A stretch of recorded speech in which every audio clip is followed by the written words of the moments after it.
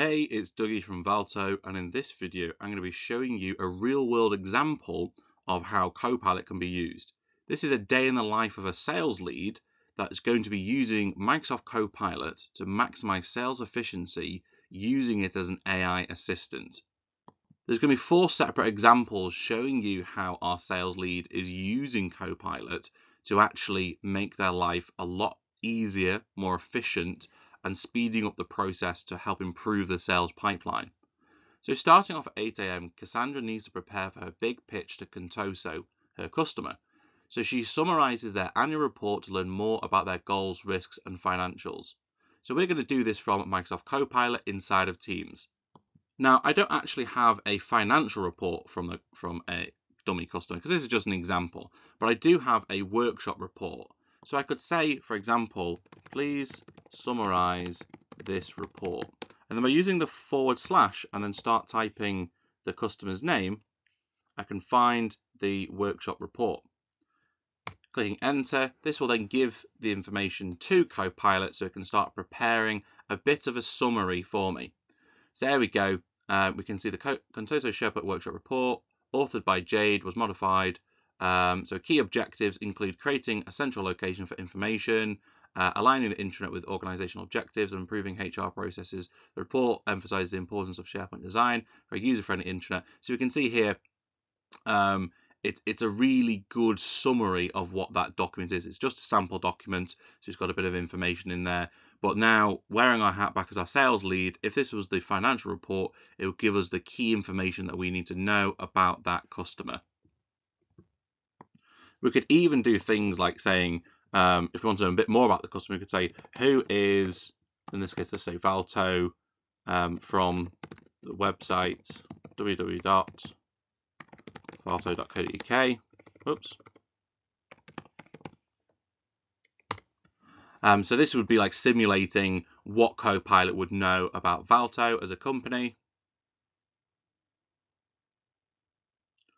Get some bit of information on us, just to summarize who we are. So here you go, Valto's found on their website, is a UK-based company specialized in Microsoft technologies, particularly SharePoint, Office 365 and Azure. They offer a range of services including consultancy, development, training, and support. So you can see it knows us quite well from there as well. So we could leverage a bit more information about us, what we do, and include that as part of our prep for our meeting. So the next thing Cassandra will want to do is she wants to command Copilot to create a message to confirm the meeting. We can do this from Outlook. We can draft an email to confirm the meeting this afternoon, highlight how excited we are to present the latest product updates and new pricing, and use a formal tone to keep the email concise. So Cassandra opens up a fresh email, and inside of the email, we can now see it says type 2, draft with Copilot. So we click on draft with Copilot, and this is where we could type in our prompt. So we could say she wants to please write a message to Joe Blogs from Contoso confirming the meeting at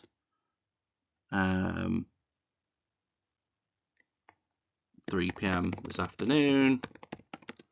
I am excited for the meeting. Please. So there we go. So that's probably enough what we need for now. Then what we can do is we can set the tone of voice by clicking this option here, and we can choose either direct, neutral, casual, formal, or for some unknown reason, Microsoft has let us also create it as a poem. But in this scenario, we want to keep it formal. It's a new customer that we're working with, so we want to make it nice and formal. Also, the length probably a bit longer, just to sort of show it's got a bit more context to this. So you say we are going to present the new proposal, including licenses and any additional services we are proposing. There we go. So then we click on generate, and that's then going to generate us an email that we're going to review first. It's important that it is Copilot. We are going to essentially be using it as a kind of right-hand man that's looking at this with us, rather than actually just autopilot where it's going to be sending it automatically for us. We actually want to check over it before we're going to send it back to the customer. So there we go. It's now created as a response. I'm writing to confirm our meeting at 3 p.m. this afternoon with Joe Bloggs from Contoso. I'm excited for the meeting, and I hope you are too. So it's not quite got the gist. Maybe I should have been a bit more specific with my command to say that I'm writing an email to Joe Bloggs, direct the message to Joe Bloggs at Contoso. So the context of the first sentence is a little bit off, but it's not a million miles away. We are going to present our new proposal to Joe, which includes the licenses and additional services we're proposing for Contoso. I think our proposal is very competitive and attractive. So this is where it's it's added its own kind of piece here. I've not prompted it to do this. It's quite a good idea. I think our proposal is very competitive and attractive, and I'm confident we can persuade Joe to choose us as their partner. I've attached the proposal document as email for your reference. Please review it and let me know if you have any questions, feedback for the meeting. Thank you for your hard work and dedication to this project. Look forward to seeing you at the meeting and working with you to close this deal. So really good response there. It's had a lot of things in here. We could choose to make any alterations. So if I wanted to say, actually, this is in the context of it should be emailing to Joe Bloggs rather than maybe this is in the context of emailing a colleague about it. I could do that, but actually I'd probably just change that first sentence myself. You could also choose to edit it by saying make it longer, make it shorter, make it sound even more formal, make it sound more direct, make it more casual, or we could turn it into a poem again. So once we're happy with it though, we can click on keep it, and then there we go. We can put in the obviously the email address and send that off to our contact. I just wanted to take a quick break just to ask a favor from you. If you're enjoying this video and you want to see more content about Copilot, then please do subscribe to our YouTube channel. As you can see here, we've got loads of videos here all about Copilot, as well as Dynamics 365, Power Apps, SharePoint, and loads of fantastic materials about Microsoft 365. So go and check out those videos, subscribe to our channel, and obviously always keep looking out for new videos. We tend to post them at least every other week, sometimes even once a week. Next, Cassandra puts the final touches on the pitch presentation by adding a slide based on the summary of the annual report she had in Copilot. So you can actually choose to either create a PowerPoint completely from scratch using some information.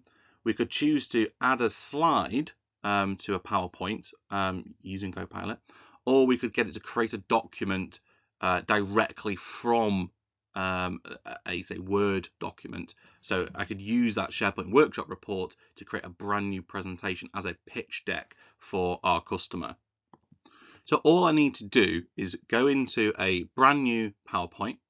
I can go into the Copilot option.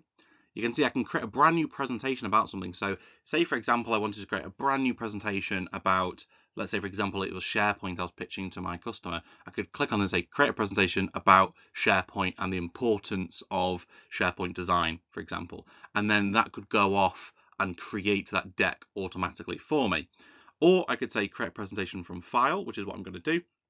And I can give it a file as an example, and it can go off and create that for me. Or I can choose just to add an individual slide about something. So say, for example, I've already got a pitch deck, but I want to add a new slide which conveys the importance of SharePoint design, then I might choose the add a slide option to say, please make a slide that describes the importance of user experience and UI inside of an intranet.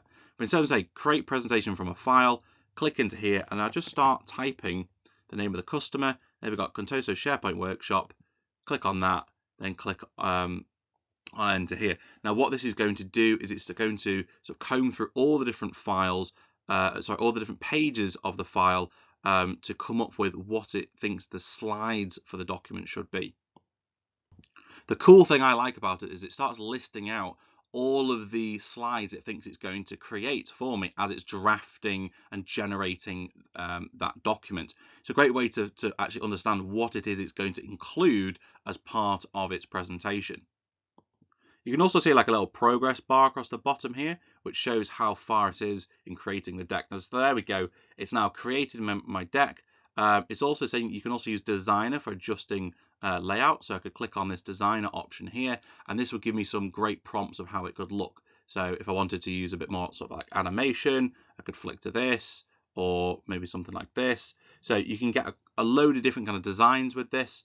Of course, we could also choose to change the colors, go into design. I could change this to be more like, let's just change the style completely.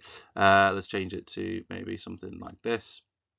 So then obviously this looks awful compared to what it just was, so I'm actually going to go back.